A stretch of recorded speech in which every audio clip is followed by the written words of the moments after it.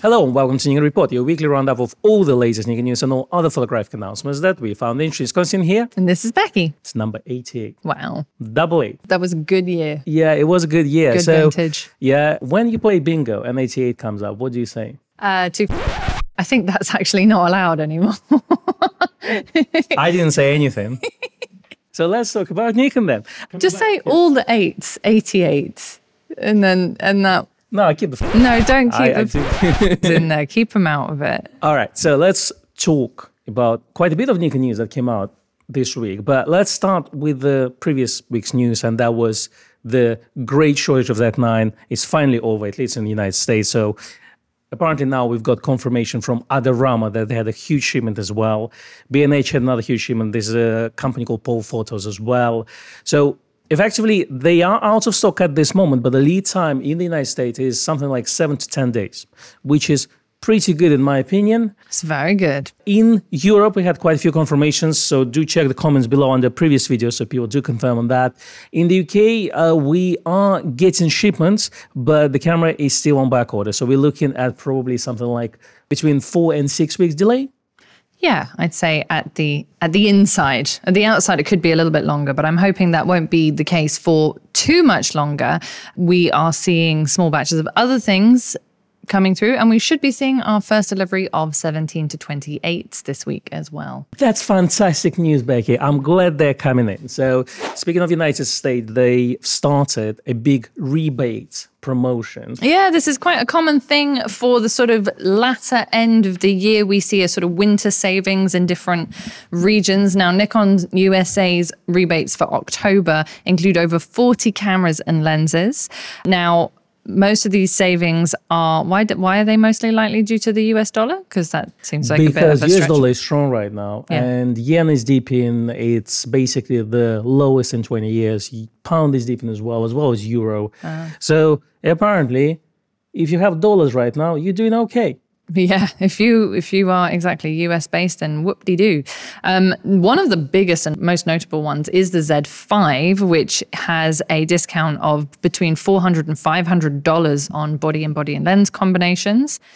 We also have discounts on most of the Z cameras, obviously not the Z9, most of the Z lenses, including a $400 rebate on the 24 to 70 f4 if you purchase it with a Z5 or a Z9, which is incredibly specific. 24 to 70 f4 is a great lens to have with your Z9. It's just an interesting combination, but I'm glad that they are offering these for sure. And let's see what happens to the European and UK region. I'm sure we'll be hearing something soon. It's usually around November time that we start to see our savings. And since those are October rebates, and October is almost finished, so hopefully we will see November rebates or cashback as we call it here. What is it in Welsh? Os gwelwch chi fod yn dda. No, here we go. That means please. We call it instant save over here. It's instant save usually. That's right. Because they abolished cashback a few years back when it just drove everyone up the wall trying to do the cashback. Well, that's true. And I think the rebates, normally it's instant rebates in the United States, but who knows, maybe it's not in this case. No, yeah. But speaking of promotions, we hopefully will see a winter promotion or Christmas promotion, what they call it, starting very soon. So no information of it as of yet, but I'm sure as soon as November kicks in, which is next week, we'll probably hear something. Exactly. Watch this space. All right, now let's move on to firmware updates. We had a firmware updates for Z50 and your favorite cameras, Z6 and Z7, with some autofocus improvements. Golly, golly, gosh. So on the Z50, we've got save focus position and recall focus position have been added to the roles that can be assigned using custom setting F2. As of October, these options were supported with the following lenses, and it's all the long lenses basically, 70 to 200, 100 to 400, 2 400 primes and the 800 prime. Now, behavior of autofocus during memory recall has been improved to ensure that the focus position will not change in any focus mode, even if the shutter release button is pressed halfway while focus recall is in progress. The same changes also apply to Z6 and Z7 cameras. Now, From here, they will differ slightly. Yeah, so with the Z50, we've got during remote photography with the MLL7, which is a very handy little piece of kit, I must say. The camera will now focus with every shot taken with AFC selected for the focus mode, if release is chosen, rather than focus in your custom settings menu. And they've also fixed an issue that sometimes resulted in the settings selected for custom settings F2 not performing as expected in user setting mode. So that's your U1, U2 in the case of the Z50. All right, now let's move on to Z6 and Z7 firmware. They fixed the following issues. The settings selected for flash control, wireless flash options in the photo shooting menu would sometimes change from optical radio AWL to optical AWL when SB500 flash unit was used with wireless remote controller. Very specific, very niche, but I'm glad they fixed it. Obviously, we've said it many, many times. We love that Nikon supporting all the cameras, and obviously Z6 and Z7 are the cameras that started the whole Z generation. So we obviously can't ignore those people in the corner with their Z6 II and Z7 Mark II cameras looking angrily at Nikon and us. And hopefully something will come out this year to please them.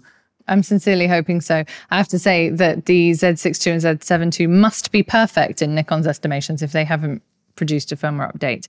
That's true. That's true. I mean, they're great cameras. As long as you pretend that Z9 doesn't exist, they are the best cameras in the world. Now, we also have an update to do with Snapbridge. Nikon have discovered an issue with iOS 16.0.2 and Snapbridge. Z9 RAW images can't be deleted in the Snapbridge image gallery. And if multiple RAW images are brought over on connection, Apple Photos will terminate when attempting to display them. So that doesn't yet have a fix, but is something that they have discovered and will no doubt be working on with an app update very, very soon. If you're a Z9 and Snapbridge user, please watch this space. It will come out around the same time as Z6 II and Z7 Mark II firmware will be out. Now, let's move on some Adobe and Nikon news. Adobe had the Adobe Max virtual conference last week where they announced a lot of huge updates for their Adobe suite, including Lightroom, Photoshop, and Premiere. Now, Nikon and Adobe announced a partnership which adds the provenance and content authenticity at the point of capture for Nikon Z9 camera. Wow. What that means is basically it tells that this image is authentic and not butchered by someone with Photoshop in hands. I don't really understand how that would work, but okay. So I won't ask. They said, today marks an exciting milestone in our mission as we announce partnerships with industry-leading camera manufacturers Leica and Nikon to implement provenance technology into two exhibiting cameras, Leica's iconic M11 rangefinder and Nikon's industry-leading mirrorless Z9, bringing provenance and authenticity to digital images at the point of capture.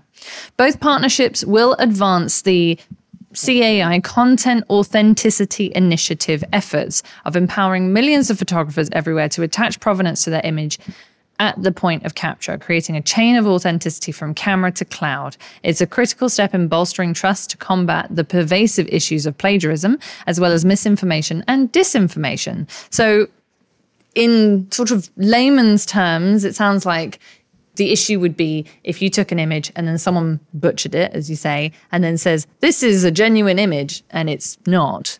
Absolutely. To add to this, in the world of fake news, Adobe, Nikon, and Leica are fighting for you and photojournalism in general. There you go. Speaking of which, Nikon will have the Nikon Z9 with that feature enabled presented at Adobe Max, which obviously they had already. So they said that they will implement Z9. We don't know if it's going to be free with a new firmware, or is it going to be some sort of paid firmware, or is it going to be a custom firmware designed for, let's say, big photojournalists or agencies, etc., Who knows? Well, let's see and wait. And obviously, we saw in the past that Sony is developing some sort of a blockchain solution for that. Adobe, Nikon are like a partner together to introduce something like this. But we assume in the world of digital where things can get changed really quickly, it's not the same as having physical negative in your hands.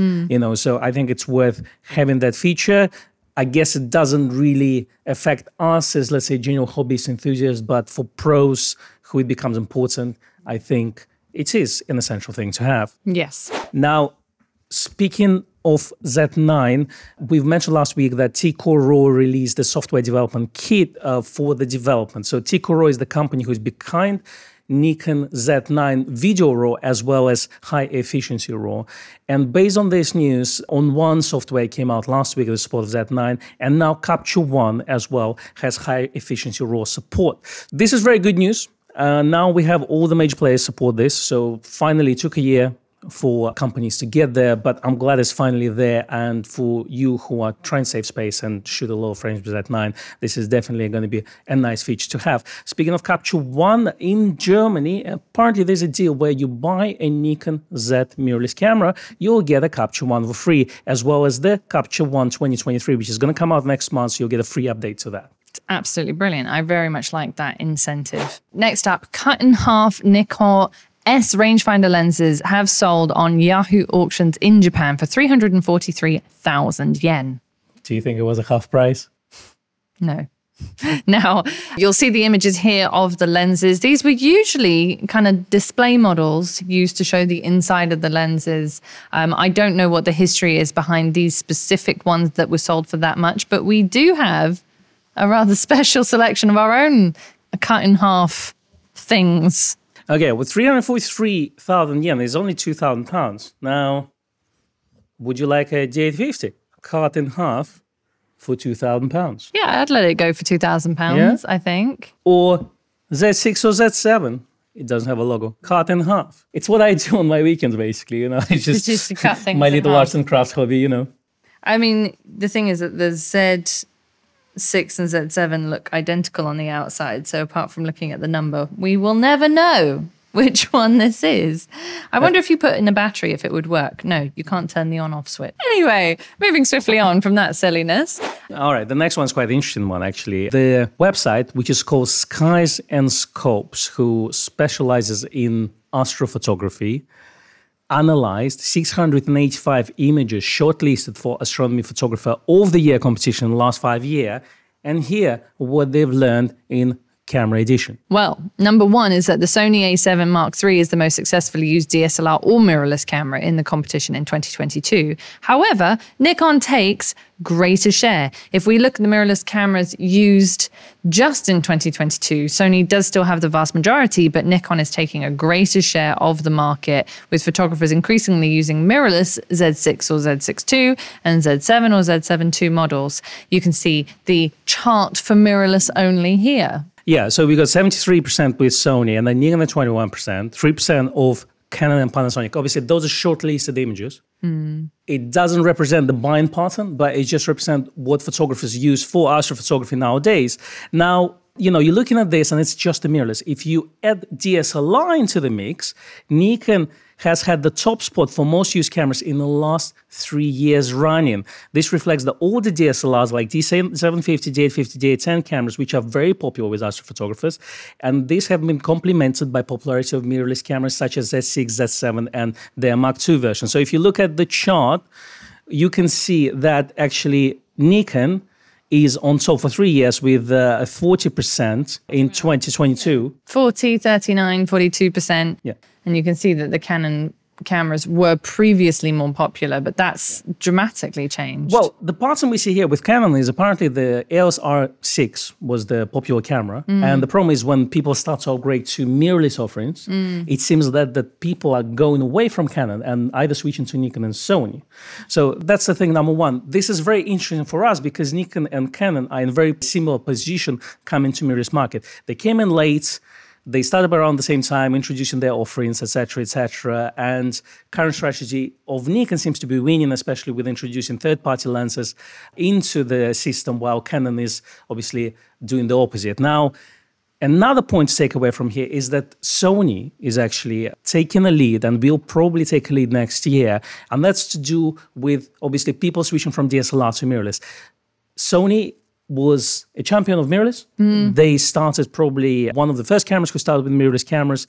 And because of that, they have a lot more offerings, a lot more cameras on the market, a lot more generations of the cameras on the market as well. That's right. And because of that as well, when people start to upgrade, especially Canon people, let's say, they would potentially switch to Sony cameras. So we expect Sony to lead this way in the future, the more mirrors come into the mix.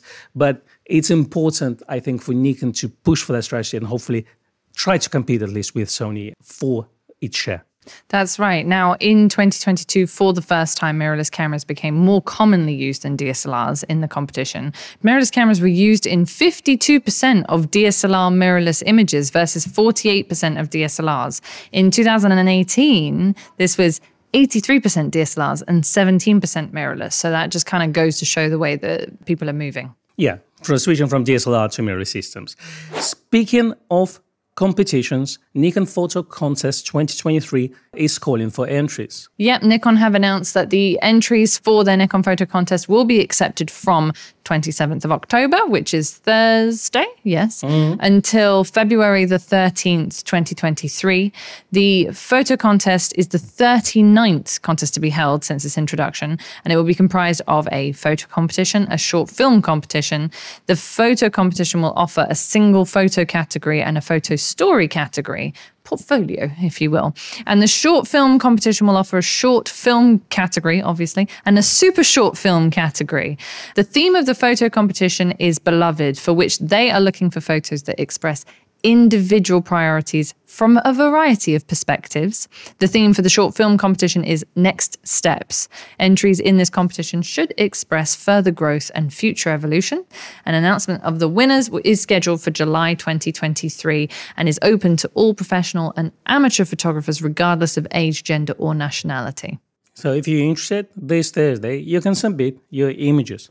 Now let's move on to third-party news.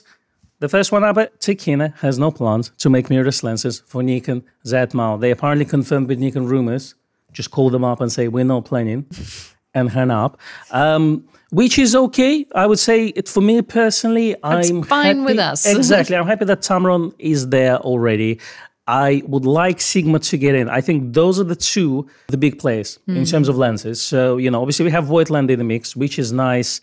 Obviously, Casino and Zeiss, who knows, maybe they will get into that space as well. If Kochkin doesn't want it, that's absolutely fine. I think the more companies join the Z revolution, Kochkin may change their minds. All right, next up, Alec Griffin published a few more tests of the latest CF Express cards performing on Nikon cameras. Obviously, a lot of brand new CF Express cards are coming out every day now, from the cheapest and slowest writing speeds to the cutting-edge fastest in the world with reading and writing speeds. So obviously, it's good to have an updated list, especially if you're buying a camera like Z9, and who knows, potentially a new Z camera with a fast reading and writing speeds in the future. So the list has been updated. Go to that link and check it out. Let's move on to reviews. We have a Z30 review by DP Review. They've finally decided to give it a little bash.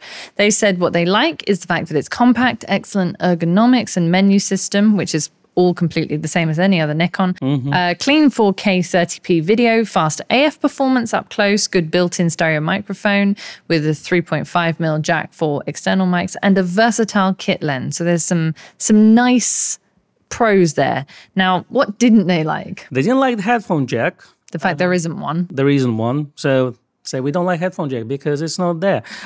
There's no sense stabilization, which is unfortunately is common to all DXZ cameras, and hopefully the new generation will improve on that. That's right. Then they talk about limited lens choice, and that they look at the DX range. Obviously, when we look personally at the Z system, we also include full frame lenses, but I understand that we are missing the wide angle side of things, and that's where the 12 to 28 lens should address hopefully soon.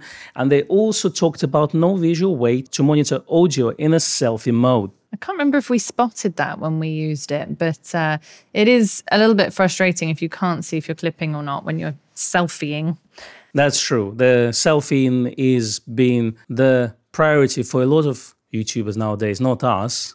We're a little bit old school. We'd like to film each other, not ourselves. So the good news is there's a mic jack on Z30. So you can put a wireless mic or some sort of shotgun mic, which you can attach on the hot shoe of the camera. Now, not being able to monitor your audio is, I agree, it's a bit of a con, but at the same time, I would say this camera is aimed at kind of a selfie, one-man band videographers. You probably don't really have time to monitor all that, but I think it would be worth having it to make it a full-fledged video camera. Yeah. It's a shame, but you can pass through that, in my opinion. That's right. It's definitely not the end of the world. And as you say, for the use case that it's been created for, I don't think it's a deal breaker necessarily. Now, DP Review have compared it to the Sony offering.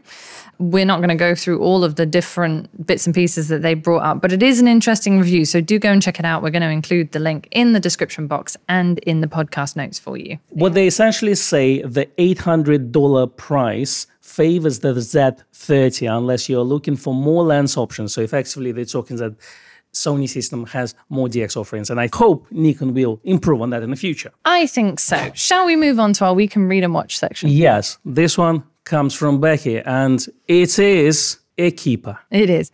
This story originally came from the British Photographic Historical Society. It is quite a beautiful look into history. It's also fascinating to see how they worked, side by side. The factory team is an all-women team, actually. That's true. Very few blokes in there, I must say. But it is a lovely little sneak peek. They're fully digitized and cleaned up images, so you can see that obviously some of the photos had quite a bit of wear over the years, and someone has painstakingly gone through and cleaned them up for your viewing pleasure. So enjoy. Absolutely. If you would like to enjoy the fashion and hairstyles of the day, do hit the link below. Yeah, I wondered, that cropped hairstyle, do you think that'll ever come back in fashion? Well, the fashion is cyclical, therefore it's coming tomorrow. Now, it's published on Google Arts and Culture, and as a man of culture myself, I approve this message. Great. And that's a wrap. Thanks for joining us this week. Yes, thank you very much for watching and or listening. Please give us a like and a subscribe on YouTube. We'd hugely appreciate it. And give us a follow, a rating, maybe even a review on the podcast platforms. That would be great. Yeah, we are available on Apple Podcasts, Spotify, and Amazon Unlimited Music of the world. And we also are on social medias such as Instagram. And Becky is? I'm at Rebecca_Denese. The shop is at Nikon and Grace. And I'm Konstantin Kochkin. We will see you next week. Bye-bye.